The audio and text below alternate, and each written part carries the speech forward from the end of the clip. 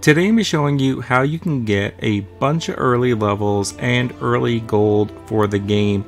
Obviously things are going to cost a lot later in the game, but for the first few chapters, or the first couple chapters at least, you can get really set up on gold and levels.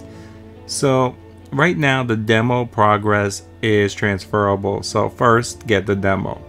Second, what you want to do is do not beat the mission Escort the Archbishop. You can beat every other mission, but you can't beat Escort the Archbishop, because that's the last main mission in chapter 1, and when you beat it, it will lock in your progress and create a save file. So do not beat that mission until you're actually ready to play the real game. So when the game releases right before that, then go ahead and beat that mission. It's actually fairly challenging. The wolf keeps calling in reinforcements if you don't kill him. So you gotta prioritize the wolf. I'll give you that. I'll actually post a video for that one as well, beating that. But for leveling up, what you actually want to do, as I said, do not beat that. You can beat everything else.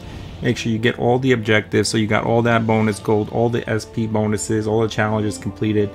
Then you can come over to the practice area and you can replay the harder missions for chapter 1, and you can at least get your characters easily to 20 plus if you play the mission over and over again, and you'll get gold. You get the gold for completing it as well. So that's just the way you can get a bunch of early levels and early gold before the game comes out.